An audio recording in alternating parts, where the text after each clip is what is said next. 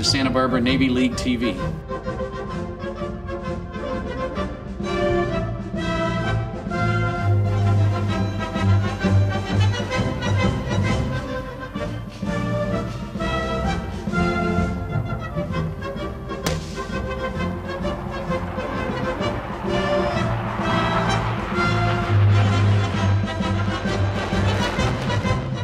Color Guard, parade the colors.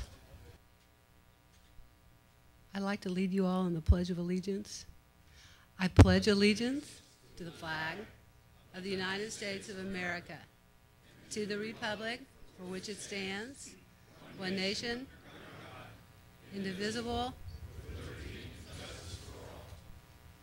Color Guard, retire the colors. At this time, I'd like to ask Jeff Cotter to please deliver our invocation. Shall we pray? God, we realize that because of these men here today, that there is truly a divine power to see it through, whatever it may be. We acknowledge that our lives are truly better because of these lives. What they gave, we may never know, but you do. And we thank you that they are a reminder to us of eternal values, that they give meaning to words like promise, vows, commitment, relationship, service, and true heroism. We thank you for them. We ask you to bless them immensely today and forever. Amen. As I'm speaking, volunteers are handing out gifts from the Santa Barbara Navy League to our prisoners, former prisoners of war, and our Red River Rats. Please accept them with our greatest gratitude. The Santa Barbara Navy League is a nonpartisan, civilian, nonprofit organization. We're the largest of 250-plus councils around the world without a deep water port. We have more than 1,100 members and a board of 21 professionals. We're not part of the Navy. We're not part of the federal government. We don't receive funding of any type. Our goals are to provide support to the service members of the United States Armed Forces, support the families, youth programs, educate the public and our business leaders and our elected officials. On the backside of your program is a list of our currently adopted units and organizations, and you will see they come from the United States Navy, United States Marine Corps, Coast Guard, United States Air Force, and the United States Army. At this time, it is my great honor to introduce a gentleman who is a fellow prisoner of war with Admiral Stockdale, my friend and fellow American, Captain Charlie Plum. Charlie.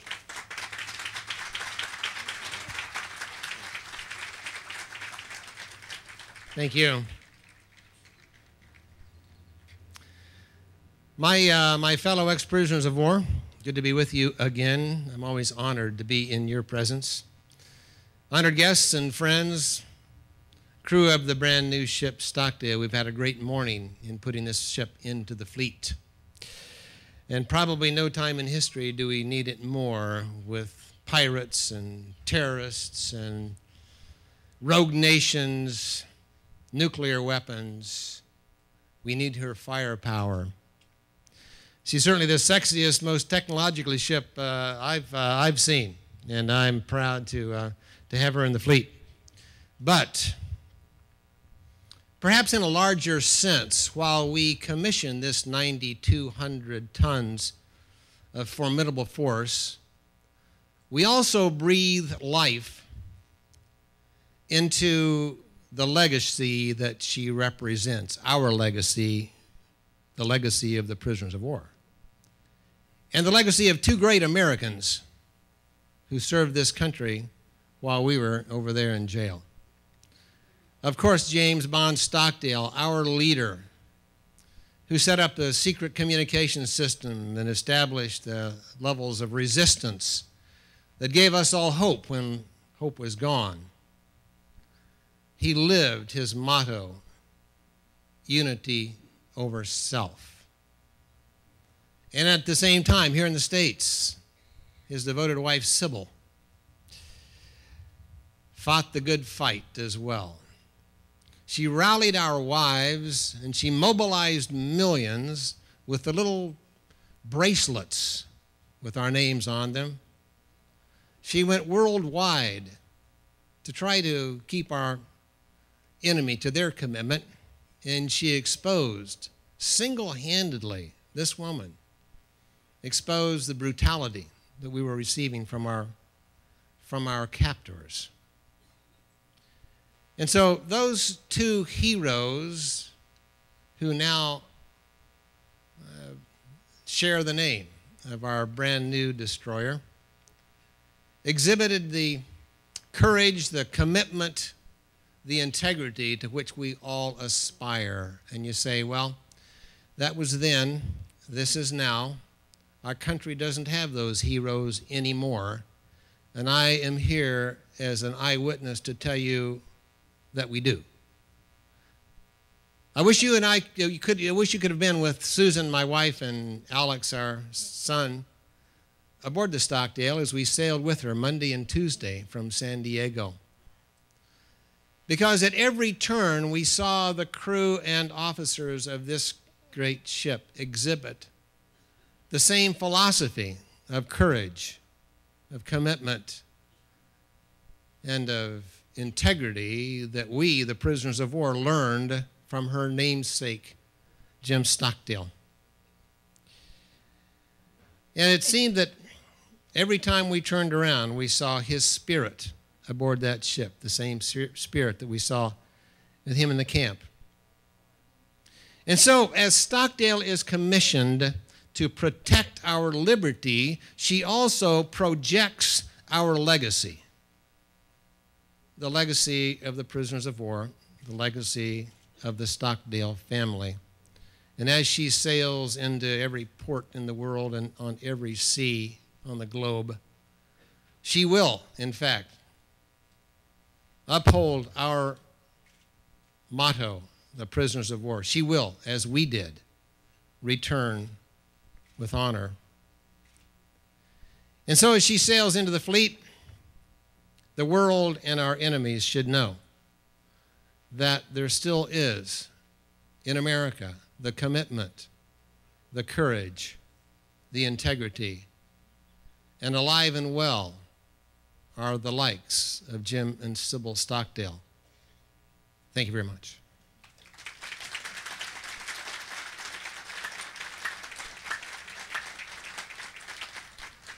The next hero I want to introduce stood by us and worked with Sybil tirelessly, put a lot of his time and a lot of his money into an effort to better the conditions of the prisoners of war. While we were in jail, he was flying jets around with medical supplies and gifts and letters to us, trying to get them into Hanoi.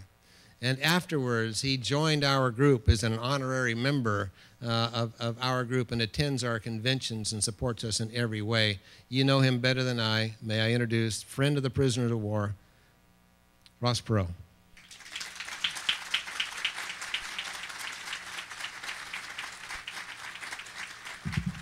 Thank you very much. You probably heard about all you want to hear from me today.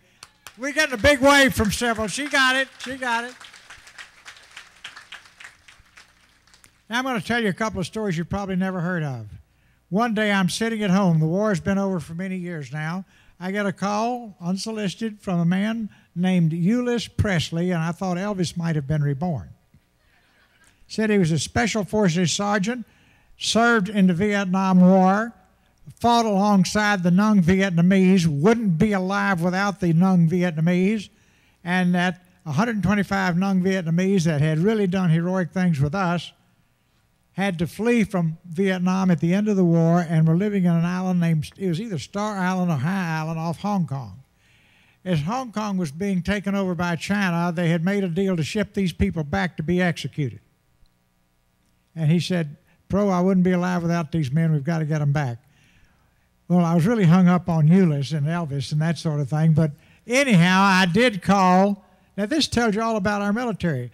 I called General Hugh Shelton. You said, what was he doing then? He was chairman of the Joint Chiefs of Staff. But if there was ever a man that cared about his troops, it's General Shelton. And this was Special Forces Sergeant that was giving me the story. I called him. I said, General, did you ever hear of a Special Forces Sergeant named Euless Presley? I got a 10-minute lecture about all the great things he'd done. Not bad, is it? When a 4-star general knows what a sergeant did years ago. And then I explained to him why he'd called me, and his exact words were, Perot, I wouldn't be alive without them. We've got to get those men out of there. So then, the next thing we did was talk to, this is always the toughest part of the equation, State Department, and say, would you let them come in? And finally they said, if you can prove that they are who they say they are, and of course it didn't hurt at all that General Shelton thought they should get him. So I looked around, and I finally just impulsively called General Wayne Downing, who had just retired as head of Homeland Security, to get his advice. I told him who they were. I'll never forget his words. I wouldn't be alive without them, Perot. We've got to get them out. I said, well, General, I need somebody. Can you tell me somebody who could identify them? Because that's all State Department wants. He says, Perot, I'll be on the next plane. 4-star general going back in, not sending anybody else. He was going. I said, all right, where do I send your tickets? He says, Perot, nobody buys this ticket for me. I wouldn't be alive without them. I said, can I help you with anything? And this is really why I'm telling you this story. He says, yeah, I need somebody that can be a translator. I can't speak their language. Now, impulsively, guess who I called? Nguyen Quoc Dot. Max. See, when Max came home, was at the end of the war, and you guys will never forget this, there were 2 former POWs. I apologize. Are one of them here today that called me? They were on the border going in to pick up Max. And I said, wait a minute, guys, you'd be a bigger target than Max. Give me 1 hour with you. They said, you have 1 hour, Perot, and then we're going. I impulsively picked up the phone and called the White House because I knew General Brent Scowcroft was there, but I'm the luckiest guy in the world. He answered the phone. It was there when he's the gun that I explained it to him, and he says, Bro, we've got to get those men out. I know exactly who they are. And I said, okay, so and you'll support us on this. He said, I'm going to have the embassy. I'm going to have everything spring-loaded. And, but we need an interpreter to figure out if these are really the men that say they are. So see, Max Dodd had worked for me. He was now retired. He was living in California. I called Max, and of course, you know his response. He agreed to go. Now, you know what Max went through, and you can understand why Max wouldn't want to go. But Max went and identified the people. They're all back in the USA. Guess where they are? Living in right around Fort Bragg, but not on the base. Not a single one is on welfare. They all have good jobs, but the special forces looked after them like they were a personal member of their family, which they are on the military terms. Now, doesn't that say a lot about the military?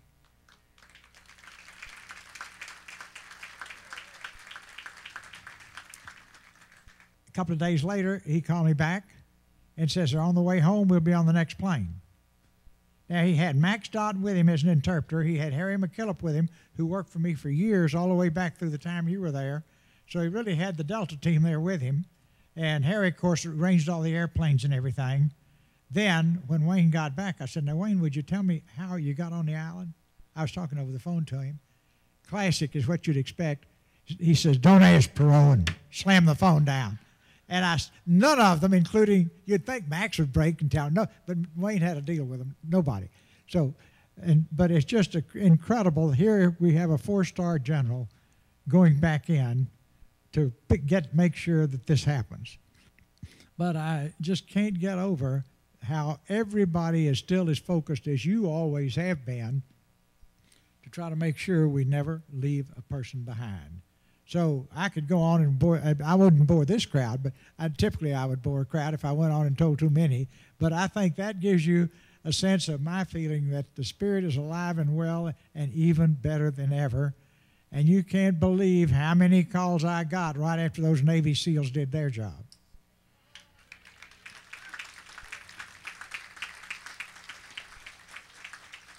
they want to make sure that these men are properly recognized and honored. And I made a few calls, but I was late making, everybody was all geared up for that, which I would have expected.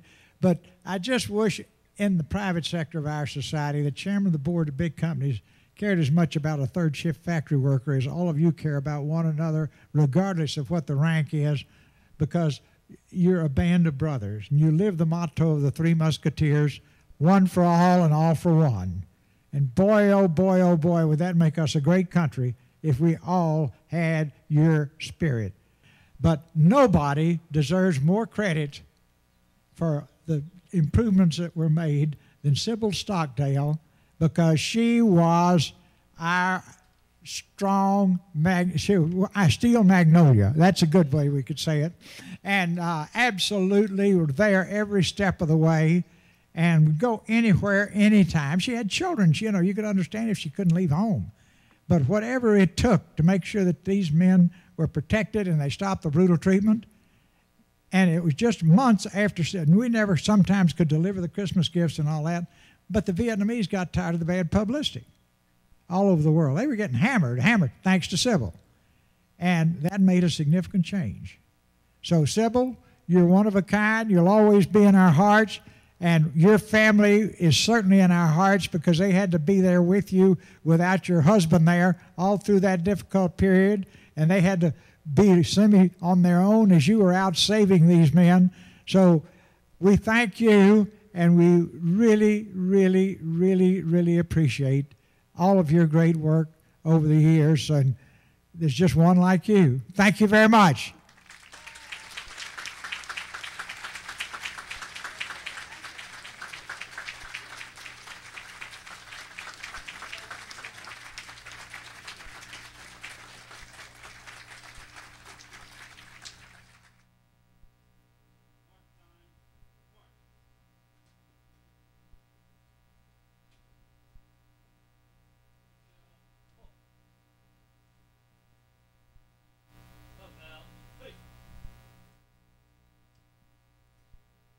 I am the flag of the United States of America.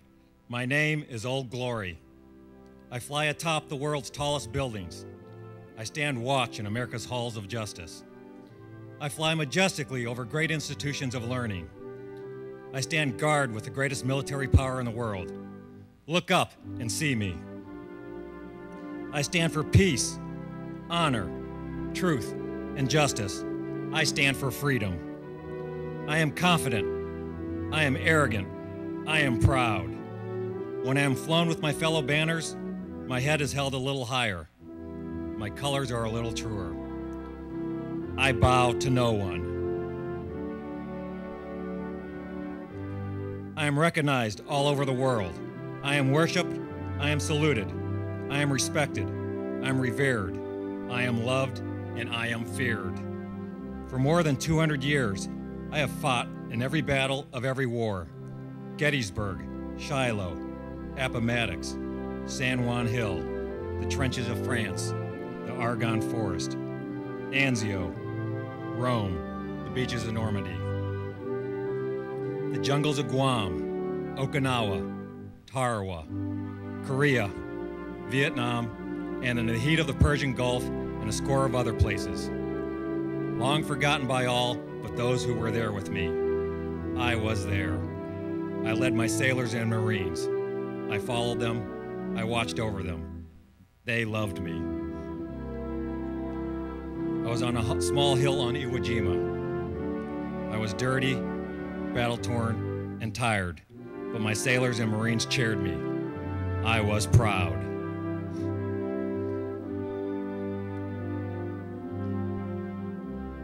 I have been soiled, burned, torn, and trampled on the streets of countries that have helped set free. It does not hurt, for I am invincible. I have been soiled, burned, torn, and trampled on the streets of my own country, and when it is done by those whom with I have served in battle, it hurts. But I shall overcome, for I am strong. I have slipped the surly bounds of earth, and from my vantage point on the moon, I stand watch over the new frontiers of space. I have been the silent witness to all of America's finest hours. I have flown over the top of the World Trade Centers, and after September 11th, 2001, have flown over its rubble to remind the evil in our world that my spirit will not be crushed. The American people will not be broken. But my finest hour comes when I am torn into strips to be used as bandages for my wounded comrades on the field of battle. When I fly half-mast to honor my sailors and Marines, and when I lie in the trembling arms of a grieving mother at the graveside of her fallen son or daughter, I am proud. My name is Old Glory. Long may I wave. Dear God, long may I wave.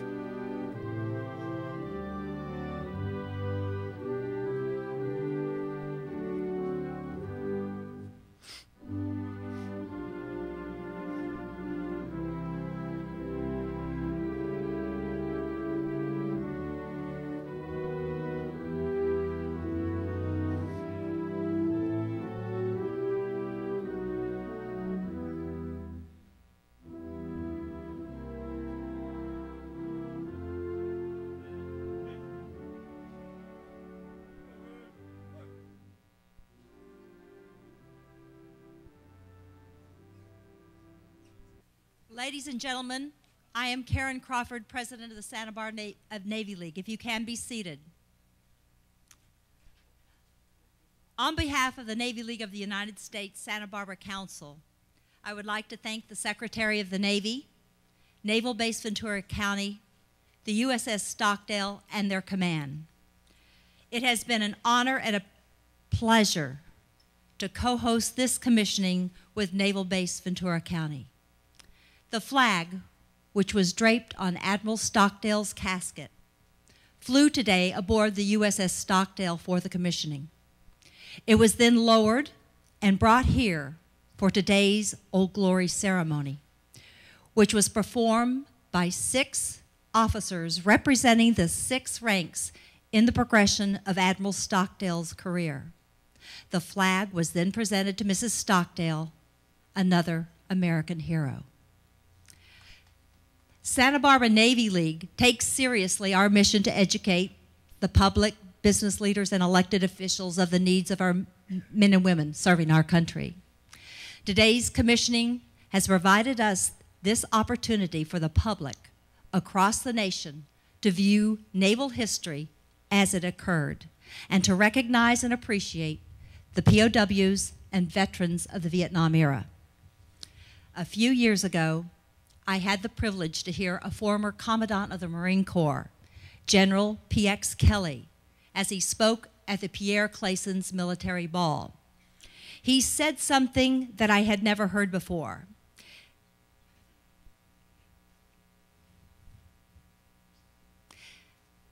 He said that the veterans of Vietnam had stopped the expansion of communism and that they should be proud. Their service to our country was the first step in the fall of the Berlin Wall and the end of the Cold War. Today, we are here to tell you, you should be proud. You deserve to be proud. You returned with honor. Gentlemen, you did succeed. You did succeed. Thank you for your service. Thank you for being here. May God bless you as God blesses our country.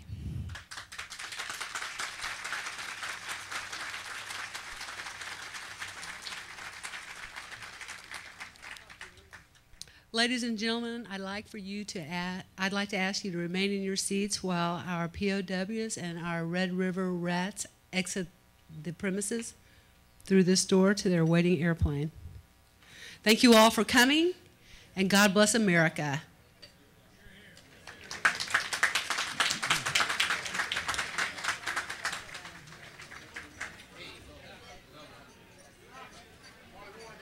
Good afternoon. I'm Doug Crawford, Vice President of the Santa Barbara Navy League and on the Board of Directors, National Navy League of the United States. It's an honor to be here at Bard Mansion today with Brick Connors, former commanding officer of this base. Brick, it's a vision that it takes an opportunity to be able to have an event like this. It takes hard work that follows vision and great leadership and a great command. And I would like to thank you for the work that you began last fall to make sure that this commissioning of the USS Stockdale and the POW reception that was going to take place here actually came to fruition. So I'd like to thank you and ask you what this means to you now that you've retired as commanding officer of the 5th largest naval base in the United States, 8th largest naval base in the world, to now as a civilian come back here and to be able to see the people execute as you had hoped they would before. Well, this commissioning was certainly one of the huge highlights of my career for a couple of reasons. One of them is a commissioning of a ship at any base is one of the most prestigious events that can happen. And to get my hero from the second month I was at the Naval Academy and I heard him speak, who kind of changed my whole outlook on my approach to life and my service in the Navy, was one of the highest honors as well. So to partner with the Santa Barbara Navy League and create and demonstrate our capability to host such an event of this size, this prestige, and the solemnity and reverence that it needs to be for the kind of guy Stockdale was, I couldn't have thought of any better partnership. Well, again, we thank you. This has been 4 hours of some of the greatest history that our country could pay to the men and women who served during the Vietnam era. And we want everyone in our country to know that the light of the flame still burns for those veterans who served our country with honor and then returned with honor. And to all of them, we say thank you and God bless you as God blesses this nation. Thank you. With the help of individual and corporate members, the Sea Services become integrated into the local communities they serve and protect. In addition to providing support today to the men and women serving at home and abroad, the Navy League always looks to the future, to today's young people and tomorrow's leaders. Scholarship programs provide financial assistance to the dependents and direct descendants of Sea Service personnel. And Navy League-supported youth programs, such as the Naval Sea Cadet Corps and Navy and Marine Corps Junior ROTC, give thousands of young people the opportunity to develop leadership skills, test their limits, and perhaps prepare for a career in one of the sea services. The need for a strong, vital sea service, recognized by Theodore Roosevelt in 1902, is no less today. The challenges facing our nation have never been greater. More than 100 years later, the Navy League continues to answer the call. Your support makes a difference to our men and women of the sea services who serve today and will serve tomorrow in support of American sea power. As one Secretary of the Navy said, "The sun never sets on the Navy League."